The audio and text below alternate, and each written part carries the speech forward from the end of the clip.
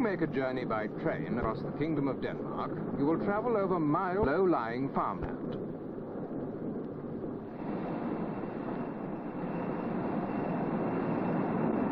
But as you cross a bridge over an expanse of water or travel along the coastline, you are reminded that the sea is never far away. Denmark is a group of islands set around the peninsula of Jutland. And the Danes will tell you that the water does not separate their islands. They say they are joined by the sea.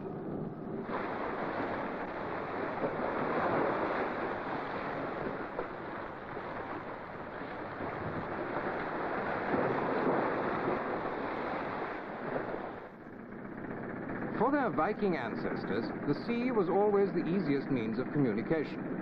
And the modern Danes continue this tradition with the frequent ferry services that run between the islands. Whilst Falster and Zealand are connected by the Strostrom bridge, the longest in Europe.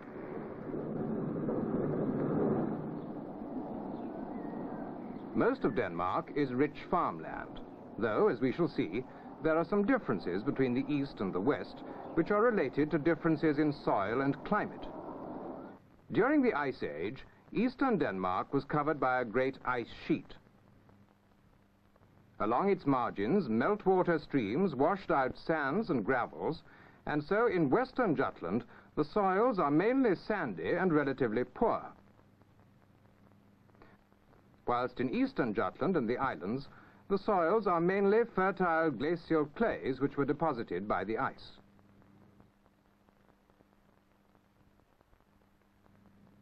Much of this fertile countryside is now arable farmland, like Wilhelm Andersen's farm near Sore in Zealand. Mr. Andersen's farm covers 70 acres. He uses about a fifth of the land to grow root crops, such as fodder beet, and about half to grow barley, which is used for stock feed or sold for brewing.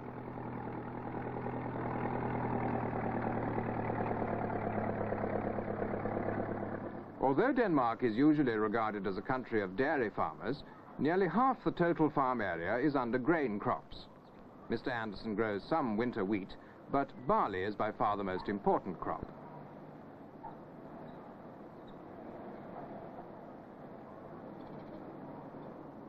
The rest of the farm is under grass, which is used as cattle pasture.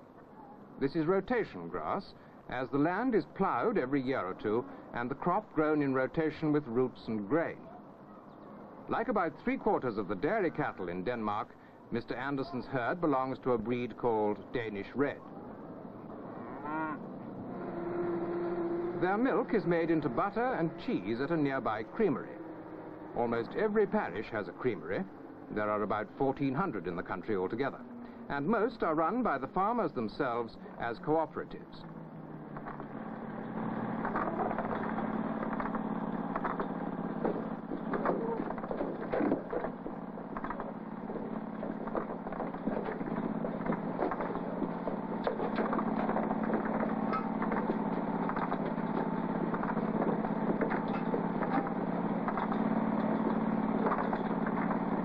After unloading, the milk churns move into the dairy on a conveyor belt.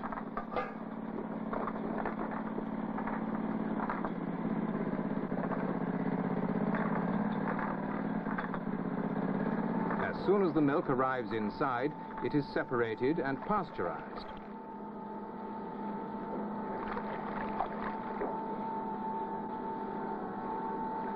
At the same time, samples are taken to see that it is perfectly pure and that the butterfat content is sufficiently high.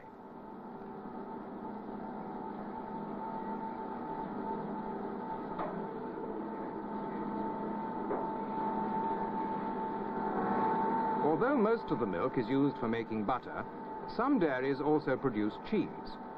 This large vat contains the curd from which cheese is made. The skimmed milk and whey left over are sent back to the farms for feeding pigs. Farmer Andersen has 150 pigs. In addition to milk, he feeds them grain, potatoes, and beet. This breed of landrace pigs has been specially developed to produce high-quality bacon for export. There are poultry on almost every farm in Denmark, and Mrs. Anderson helps her husband by feeding the chickens and collecting the eggs every day. White Leghorns like these are by far the most popular breed.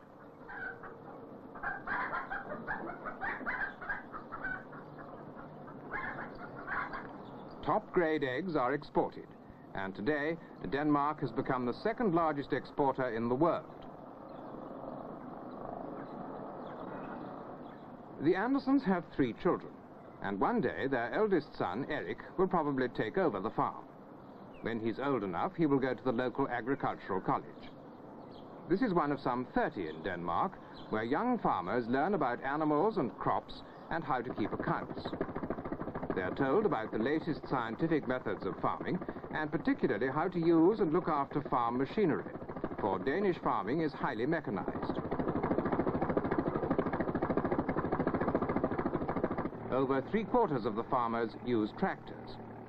Mechanization and the careful use of fertilizers and sprays have increased crop yields to some of the highest in Europe.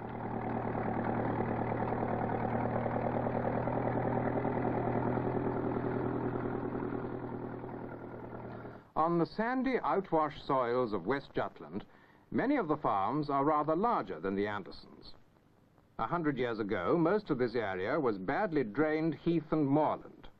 Now the soils have been improved to make valuable farmland.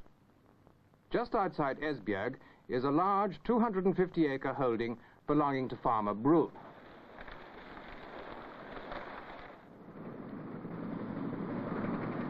The sandy soils and damp climate of this part of Denmark are not ideally suited to grain crops, but some oats and barley are grown.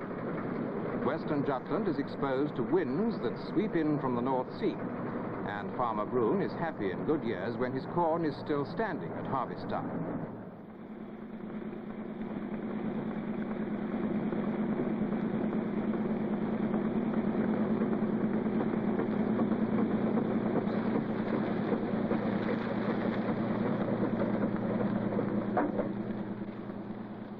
In another field, he grows a fodder crop called kohlrabi. This is the most common root crop in Denmark, and it is particularly well suited to the soils and climate of West Jutland. Many farmers here also grow potatoes in rotation with other roots and grain. Farmer Bruge has 46 dairy cows, and like the Andersons, he keeps Danish reds. There are more cattle here in Jutland than on the islands, and the herds tend to be slightly larger. In spring, summer and autumn, the cows are out at pasture, and every morning and afternoon, the cowman, Mr. Bruge's only permanent employee, brings them in for milking. Inside the stall, they are tied up and given a feed of kohlrabi. Today, nearly all the cattle in Denmark are milked by machine. As in other branches of agriculture, mechanization means that fewer people are needed to work on the land, and so the cost of farm products is kept as low as possible.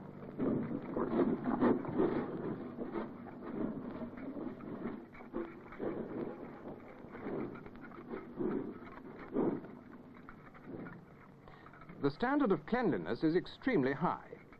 After milking, all dairy machinery is carefully washed and sterilized. Denmark was the first country in the world to stamp out bovine tuberculosis, and the government carries on a continuous campaign against all animal diseases. Farmer Bruge's main interest is in pig raising, and he sells about 400 bacon pigs every year. When they are 6 or 7 months old, the animals are sent for slaughter at the local bacon factory. Like the creamery, this factory is also a cooperative owned by the local farmers, and Mr. Bruge is on the management committee.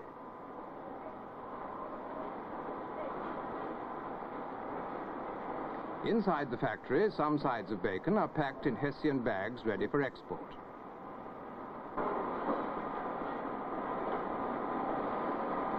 But more and more of the meat is now exported direct in refrigerated vans like this one.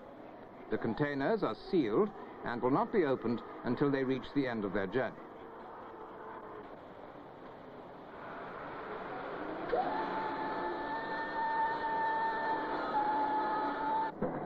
Although most is exported as bacon, a good deal of pig meat is also cured as ham, or manufactured into luncheon meat or sausages. The cuts are separated in this modern butchery. In the canning department, 40,000 tins of luncheon meat are produced every day, mostly for export to the United States. At every stage, great care is taken to see that the highest standards of quality and hygiene are maintained, and in the factory laboratory, regular bacteriological counts are taken. The United Kingdom is by far the most important buyer of Danish pig products, and much of the farm produce destined for Britain is exported through the port of Esbjerg in western Jutland.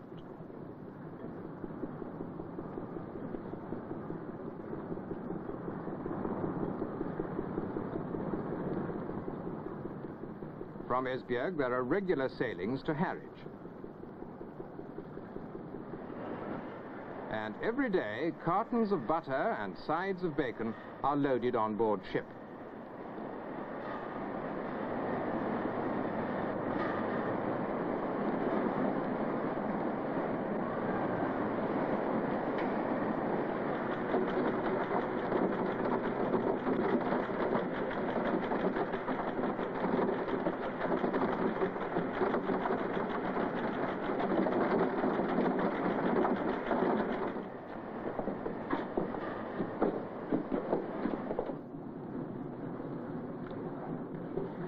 As well as being the second port after Copenhagen, Esbjerg has become Denmark's principal fishing port.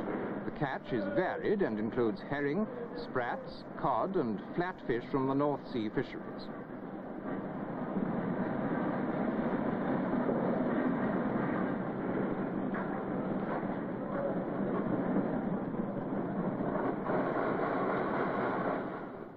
Much of the fishing industry is also run on a cooperative basis. Every day, the skipper-owned boats leave for the fishing grounds of the North Sea and the Skagerrak. The crew, who are paid with a share in the catch, also share some of the costs, according to rules based on traditional practice. Copenhagen, the fine capital city with more than 1.25 million inhabitants, accounts for nearly a quarter of the population of Denmark.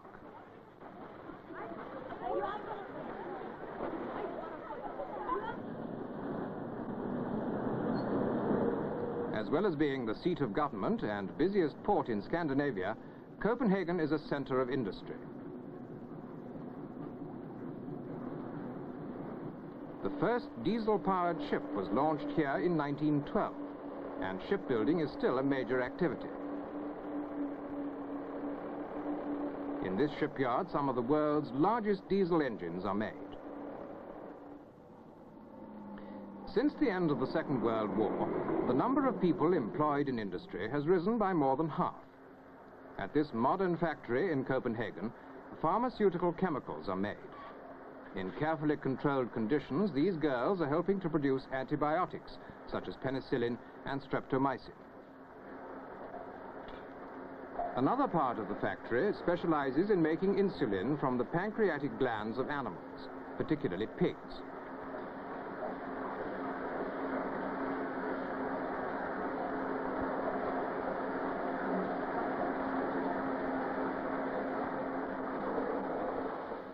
In recent years, specialized electrical engineering products have also been developed. This factory, producing sound measuring equipment, exports over 90% of its products. Danish furniture, too, has earned a high reputation for good design and high quality.